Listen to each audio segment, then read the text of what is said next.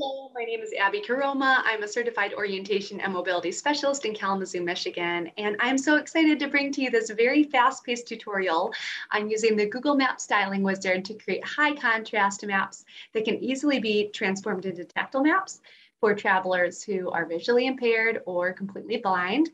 I use this process on a weekly, if not daily basis to create maps to integrate into my O&M instruction. And I found it so incredibly beneficial for so many ways.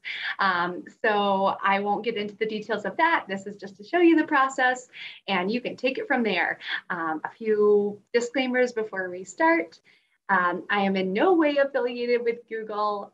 It's just a process that I've discovered. And so from one O&M to another, this is what works for me in the map making process. Also, of course, all of the student information I talk about in this video is completely fictitious and does not in any way correlate to an actual human being, let alone a student.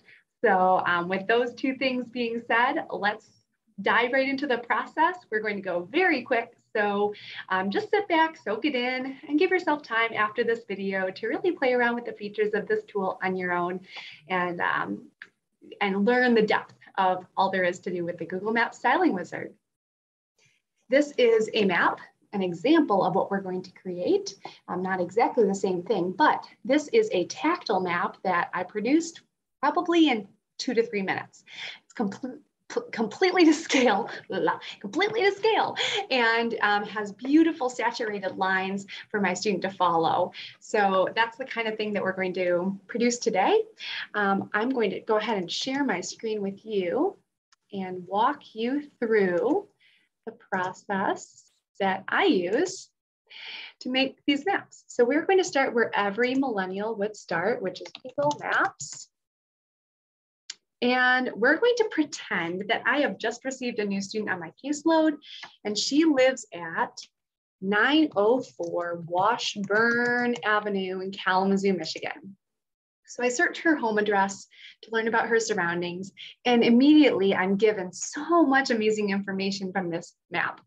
I see that she lives on the east side of Washburn. I see that she lives in a beautiful grid residential area. If I drag my map around, I can see that just north of her is East Main Street, which is a semi-business area with Lolita's Tacos and a few other stores, Harding's Market, a bus line.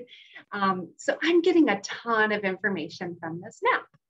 However, if my student has low vision, she's going to have a really hard time seeing the really low contrast streets, the very, very small font. And if she's completely blind, the spatial aspects of this map and the landmarks and all of the amazing information that I just received from it is going to be completely inaccessible to her. So I want to give her the same awareness of her surroundings as she develops as an independent traveler that I have. So I'm going to create a map that's tailored to her individual needs. And we're going to start with opening a new tab. You'll see why we're opening a new tab in a second. We leave Google Maps open and then jump to a new tab, search Google Maps styling wizard. Get ready to meet your new best friend. I'm serious. So it pops up, it's the first search result. And when we click on it, we get this pop-up and it always tries to get you to try cloud-based maps styling. Okay, now I clicked on that and went into this very techie space that was totally outside of my comfort zone and I didn't know what to do with it.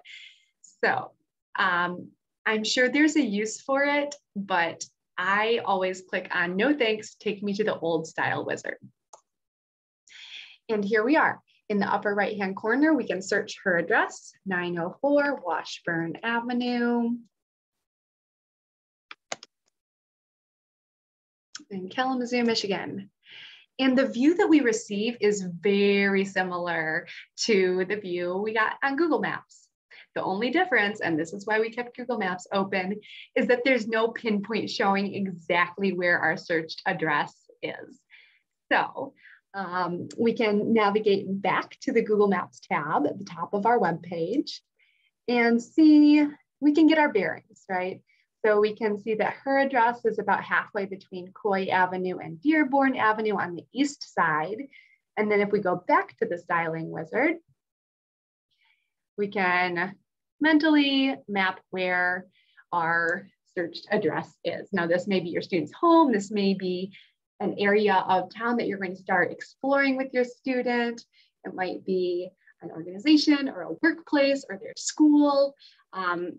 Take it wherever you need it to go for the sake of your student. We're going to have this be our student's home. So now that we know where our focal point is, we're going to consider the use of this map. Now, if we were going from her home to Lolita's Tacos, I would want to make sure that the map included that route. Now, I just want this new student to have a general awareness of her surroundings. I want us to talk about some concepts like grid pattern and semi-business and residential and parallel and perpendicular.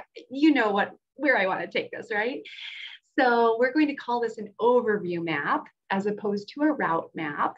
And that means that we're going to cover a little bit more of the surroundings. And I'm going to zoom out just to get a bigger picture here. If she is a low vision traveler, I'm going to be able to get a little closer. If we're going to turn this into a tactile map, we do need to leave the space for the markings and all that. So those are some things that we just keep in mind, and they'll become more important later on at the very end of this process. But some things that we just stop and think, what's the purpose of this map, right? So now that we have determined the purpose of this map, just to give her a general overview of her surroundings, we're going to get into the fun part. So go ahead and navigate to the bottom of your screen where it says more options. And I always adjust two features on the map. I adjust the roads because they are very hard to see and very low contrast. And I adjust the labels because, again, they are cluttered, a very small font. So those two things I find, those are my go-to changes.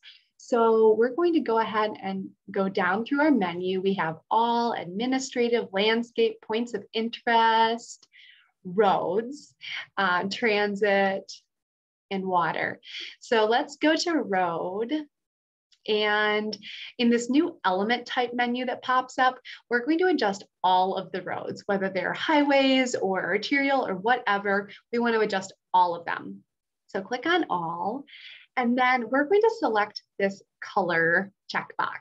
Now, I love that the default is this really cheery, sunny side up egg yellow. And if we click on it, we can see what that does to our map. It's pretty fun, right? I mean, it gives me just a little burst of joy every time I do that. But my student might not get that same burst of joy. So we're going to make this an easy color for her to see. If your student has a preferred color, say red, you can change all the roads to red. Or if your student likes black for that contrast, we can change all of those streets to a very saturated black. So this is, I'm sure, very, very exciting for you. I get excited every time I do this because suddenly the streets are visible. Now we're going to go down to the bottom of the menu. The temptation is to click finish. But if you click finish, it brings you to this export style menu. And again, it's way out of my depth in terms of the techiness of what it's offering me. I don't really know what to do with this. So I always hit escape and click fewer options. And that allows me to see my map without actually clicking finish. So fewer options is the key. Now we've adjusted the roads and they're really beautiful and saturated and easy to see. So let's go into more options and change those hard to read labels. So all, and then we're going to adjust all the labels, whether they're street names or businesses or the names of parks or recreation areas. So we'll go all at the very top of the feature type menu, and then under the element type, we're going to change all the labels. And if we simply go down to where it says hidden, it will hide every single one of those labels in the click of a button. or a mouse, I should say. And again, if we go down to fewer options, we can get a bigger view of our map. And oh my gosh, how clean, how crisp, how easy to see. It's just what my student needs. And it's going to be so usable, and the possibilities are endless with this display. So now that we have our map adjusted to our liking, we're going to take a snip or a screenshot of it. I'm a PC user, so I use the snipping tool. According to my research, Shift Command 3 is for screenshot if you're using a Mac. So double check that and let me know if that's not the case. As for me, what I do is I search my Windows startup menu and I search snipping, okay? So this nifty little tool allows me to take a screenshot. So I am going to do that right now, keeping in mind where my student's address is right here, and getting a nice smattering of these surroundings so we can use them in our map. Here we go. I'm going to click new.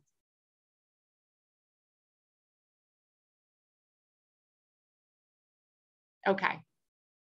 So now this is the screenshot of the visual display that Google Maps Styling Wizard gave me.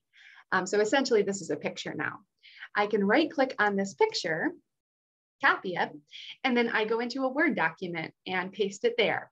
So here's my Word document. If I click on the image and then grab the corner, I can adjust the size without messing up the scale. And here I have in this Word document a beautiful 2-scale high contrast document that I can print over and over and over again. I can have my student label it, I can label it, I can print it on picture in a flash paper and make it a tactile map, which is what I did in the example map that I showed you. So just like that, in just a few minutes, we now have an electronic copy of this amazing high contrast map. So that's the process that I use to make maps for my students. I am so excited that you joined me on this journey to go through the process of making maps. And now I'm gonna leave this process in your hands to do amazing things for your students and clients.